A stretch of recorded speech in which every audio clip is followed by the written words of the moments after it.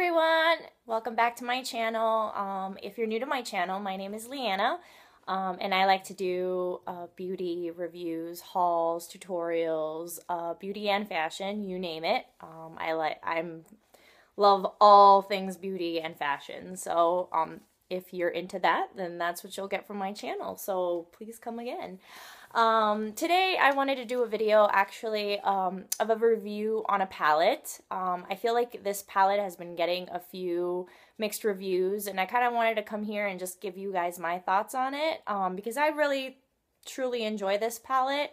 I'm a huge fan, and I'm talking about the great, it was upside down. You guys could really read that. Yeah, so it's the Alice Through the Looking Glass palette, and this is the packaging. It comes in a box like this, and then in the back it actually shows you all the colors. It's very, I think one of the biggest things that drew me to this palette was actually the packaging. I'm not gonna lie, you guys. I'm a sucker for packaging. I've said that in my other videos. I love, love, love, love this palette. I don't know if you guys are aware, but the first movie that came out, Urban Decay actually did do a collaboration with Disney for the first movie. I believe they came out with 2 palettes in that line, or it might have been 1. But it was different. It was a lot smaller, and the packaging was a lot less bulkier. Like I said, I enjoy the packaging on this one. It's not something that obviously I'm going to be like logging around. I'm not a professional makeup artist by any means. I'm just passionate about makeup, so I'm a bit of a collector. If you had to categorize me as anything, I would categorize myself as a collector. And this is definitely what I would consider a collector's piece. So if you enjoy that and you're a collector like myself, I think this is definitely a palette for you.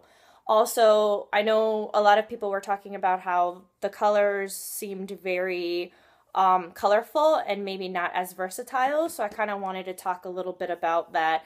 And let me tell you guys, I received this the day that it came out because I was just way too excited. I needed to have this palette in my life, and yeah, so I went ahead and I purchased it the day that it came out. So I'll show you very quickly the packaging here. So it opens up like this. And then on the inside, obviously it has the mirror and then some writing, which you could see there. It's stunning. I'm sorry, but this packaging is just absolutely like thoughtful and just very beautiful. Sorry. I'm a huge fan of butterflies, so when I saw this, I think that was like the biggest selling point for me. It's absolutely beautiful. It's like a pop-up. Yeah, so let's get into the colors. So it slides out like this. It does come with a brush. I have not used the brush, so I can't really give you guys any sort of thoughts on the brush. It does seem like it's a good quality brush. It's double-ended. It's very similar, actually, now that I'm looking at it, to the Vice 1 brush that palette came out with. So yeah, it has the fluffy side on one end and then the kind of like compact brush on the other end. Like I said, I've used the one from the Vice palette, and I thought that one was it's a pretty good brush, so I would imagine that this would be equally as good. So yeah, so back to the palette itself, and I wanted to kind of go through the colors with you guys and show you some swatches of them. And give you my thoughts on like the pigmentation and stuff. I think one of the biggest reasons why this palette has been getting mixed reviews is because there are a lot of different shades in this palette, and some of them don't live up to the Urban Decay quality that we're normally used to when it comes to pigmentation, and I think that's really turned a lot of people off. I found some of the colors to be a little bit hard to work with, but that doesn't mean that you're not able to create beautiful looks with this, or that you're not able to like work with this. So kind of just want to go through it with you. Also, another comment or critique that people have about this palette is that they don't see any sort of organization, and that's not the case either. If you look closely at it, first of all, it is divided by characters, so a lot of the shades names are inspired by the characters in the Alice Through the Looking Glass movie. So if you look at it, this row here is inspired by Alice. This is her column here. This column right here is inspired by the Mad Hatter. This column here is inspired by the White Queen, if I'm not mistaken. Let me just take a look here. Yes, this is the White Queen. This is the Red Queen, and this is Time. So, and if you could see, they're kind of like very similar in family color. Like the Mad Hatter column seems to be the most colorful one of them all. But if you look closely, the other ones are pretty neutral. You've got some cool tones, a lot of warm tones. I think the palette overall has a lot of variety, and you can definitely get away with doing quite a bit of looks with this. This here is a matte shade that I absolutely love for the crease. That shade is called Dormouse. So yeah, so I'll go through the colors with you guys. Like I said, the columns are divided from the characters and inspired by the characters. And so I'll go and swatch each one for you. So the first one, which is at the top here, this is the Alice column, is called Looking Glass, and it's a pink. It's very matte with maybe a slight kind of like silver glitter in it, but it's a pink matte. I like to use this on the brow bone, and I'll swatch it for you guys. It has a very satin finish. It's actually quite beautiful. It has a pretty sheen to it. It comes off white, so you won't really get much of that pink undertone. The next shade is Reflection. This here.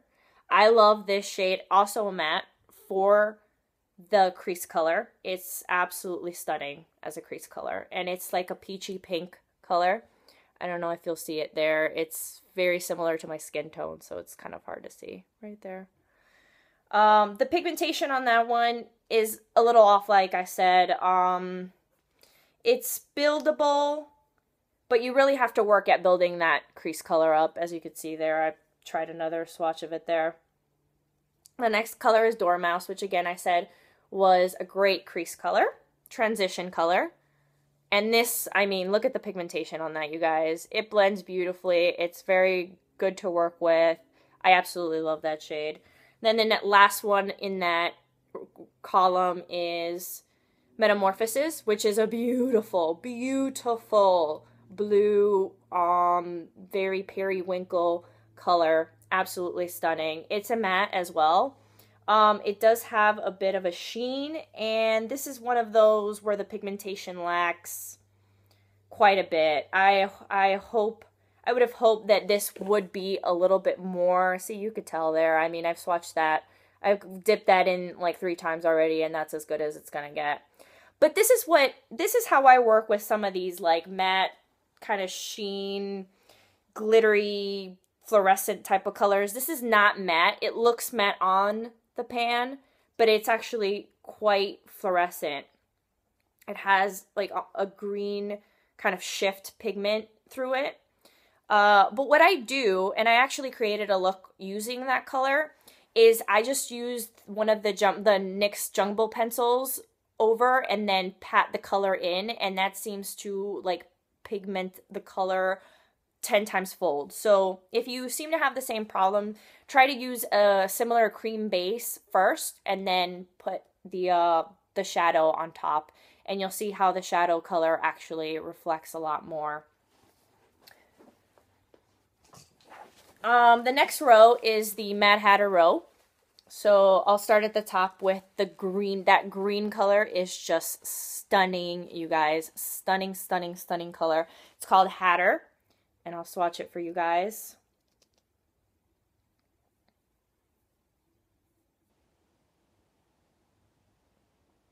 Again, this is like a matte with sort of like a sheen. I wouldn't really say that any of these are like true mattes. Maybe Chessboard is a true matte and Bandersnatch are true mattes. But other than that, the other colors have they want to be like pigmented matte colors, but they're more like sheer shiny color, so they're very difficult to describe. I actually did a blog post on this palette if you guys want a more in-depth review of the shades. The next color is Gone Mad. It's this purple here. Absolutely beautiful, beautiful color as well. I'm telling you guys, I really thoroughly enjoy this palette. That one is super pigmented, as you can see. No trouble blending that out or working with this color at all. The next color is probably my all-time favorite of this entire palette. It's called Paradox. It's just a beautiful orange peach shift color, and the pigmentation of this is bomb.com. I mean, look how beautiful that is. I mean, that swatch is not even doing it justice, you guys. Yeah, the lighting in here is totally washing that out, but it is gorgeous. The next one is Cake, which is a fuchsia pink. This is also not matte. It is very, it has like silver purple, like iridescence in it. You could see it there. I mean, look at that shift, you guys. It's so, so stunning. Love that color. So the next row is the White Queen row. And we'll start with Lily. Lily is my all-time favorite color. Lily's right here. For the brow bone. It's just so beautiful. It has a pink. It also, again, looks matte. You could see it there. It looks matte, but it has a pink shift going through it, which is just, oh my, it's so beautiful. You guys could see it there. That's just so stunning. The next color is Duchess, which is a beautiful, beautiful lid color, you guys. I use this on my lid all the time. You could tell I've dipped a lot of brush into these. I've had this palette already for about a month, so this is Duchess. Again, another beautiful sheen, almost like glittery, but not really glittery because it has quite good pigmentation to be a glitter. More of like a satin iridescent sheen to it. The next one is Kingdom, which is this brown here. Love using this brown as a transition color as well. This one does have a lot of like metallic reflect in it. So, I mean, if you guys like reflective metallic-y shadows, this palette is definitely for you. It's definitely very reflective. The next one is Chessboard. I think, like I said, Chessboard is a true matte. It's right there. And you can see it on my finger there. Beautiful chocolatey transitional shade. I mean, perfect for the crease. You guys name it. It's stunning. The next row is the Red Queens row. And I'll start off with Heads Will Roll, which I gotta tell you guys, I'm a huge teal fan, like teal colors in general. So this shade is by far my favorite shade of this palette, and I love it. I've done also a tutorial with this shade.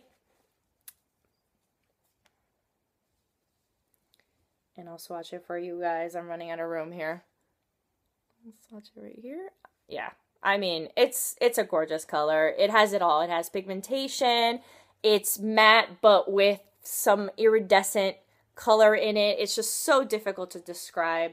The next one is Bandersnatch, which is this dark royal blue here. Another color, super pigmented. Absolutely beautiful to work with, you guys. Beautiful, beautiful shade. The next shade is Zalazar Grum, which, you guys, just look at that. I mean, look at that. It's stunning. Stunning red. Look at that. I mean, just those two shades alone, guys, if it doesn't make you want this palette, I don't know what will. But yeah, I mean, it's definitely a palette that will suit a certain type of taste. I understand that. But I'm totally blown away by this palette. I know a lot of people, like I said, have mixed reviews about it. The next one's Royal Flush. This color really could have done without. I don't like this color at all. The pigmentation is lacking. It's very glittery. I'll try to show you guys. I mean, maybe if you put a cream underneath it, okay, look, it's completely just washing out. I'm trying here, you guys. It does have a lot of sheen to it. And it's quite glittery. I would recommend applying this with your finger, actually. Actually, applying it with my finger looked a lot better than trying to apply it with a brush. So that's a tip for you guys there. Sometimes colors will apply a lot better when you pat them on with your actual finger. And I'm actually wearing, the look that I'm wearing today is actually with all of the colors in this palette. So as you can see, it's a pretty wearable look. I know a lot of people say that they can't get wearable looks from this because it's such a colorful palette, but I don't find that to be the case at all. So last row, you guys, this is Time, the Time, inspired by Time. And the very first is very appropriately named Time, the very first shade here. And it's like a midnight blue. I know it looks black, but it really isn't black. And it will come off black on my hand as well. But once you build it up, you can see like that navy shift in it. You won't be able to see it with my lighting, but I promise you guys it does have like an underlay of navy. You can see it in the pan there. This next color, Dream On, is again not one of my favorites. The only way that I like to wear this color is with a black base underneath. If you put down a cream base underneath and then this on top, it makes the color pop so much, you guys. This color is a true glitter, so it will not show up at all. It's right there. You can see. It's very glittery. The next shade is Chronosphere, which is a beautiful bronze brown color. Oh my god, this color is stunning, you guys. This color and this color are among the most pigmented in this palette. You could see right there. I barely even touched that. I mean, that is stunning. Stunning. Gorgeous. And the very last color is Humor, which is this silver here. I have that in, if you could see on the outer corners of my eyes here, that's that color there. Absolutely beautiful. Beautiful gray, steel, silver gray, with slate right there, with a slight hint of like sheen to it. It's really stunning. So as you guys can see, I mean, this is true to the colors right here, you guys. This is how they're gonna come off. And like I said, yeah, you know, some of them do lack in pigmentation, and it's true. I'm not gonna try to sell you guys on this palette, you know, but I truly do enjoy the color combinations in this. And I mean, for the value, this palette is $60 and you get 20 shades. I think that value is incredible. You're getting $3 per shade. It's like each shade for $3, which is incredible because I think one of these shadows alone is like $18. I'll link everything below for you guys and double check on that price. But yeah, I mean, it's a great value, and you can get some pretty awesome looks from this. If you guys are interested in seeing some tutorials, like I said, what's on my eyes today, you can see it there, are all shades from this palette, and I actually did not use any creams for this look, so you could just tell what the pigmentation will look like. So yeah. Give me your thoughts on this palette below. Comment below and tell me what you liked, what you picked up from this collection. I actually only picked up the palette and one lipstick, the lipstick in Alice, which is like an iridescent, really sheer color. But I was mesmerized by it. I think it's actually very, very beautiful. You guys know I'm a huge matte lipstick fan, but once in a while I will go sheer and glossy, so I really enjoyed that Alice lipstick. So yeah, guys, that's my review of the Alice Through the Looking Glass palette. I hope you enjoyed it. Sorry if it was a little bit too long. It's a lot to discuss, and I hope you enjoyed it. And if you did, give me a big thumbs up. If you want to see more, please subscribe and leave me a comment below. Let me know what your guys' thoughts were on that. All right, hope you have a great day, and I'll see you in my next one. Bye.